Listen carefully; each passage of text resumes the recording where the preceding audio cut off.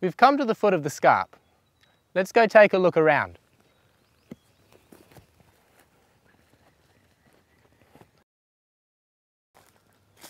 There is a real mixture of materials here. We can see sand and pebbles scattered everywhere.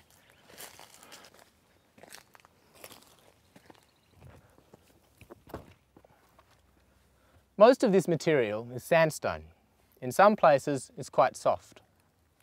The grains are coarse and angular. There are also these pebbles scattered everywhere. They're smooth and rounded. This is because they've been rolling around in the water for a long time. This whole area is an ancient marine platform. It used to be a beach. Hard to believe? Let's take a closer look from a different angle.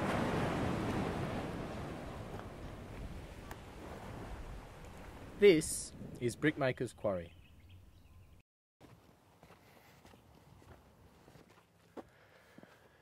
This strip of dark red sandstone marks the ancient shoreline. This layer isn't deep, at its thickest around 10 metres.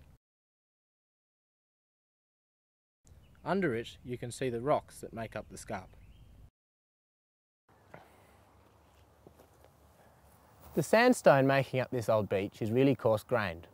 The deep red colour comes from an iron oxide cement that formed much later, once the ocean had disappeared and the beach was drying out. This area gives us a chance to glimpse a past environment. Many of these deposits were left here long ago by tides and waves, the telltale signs of an ancient ocean that once lapped at the very edge of the dark Scarp.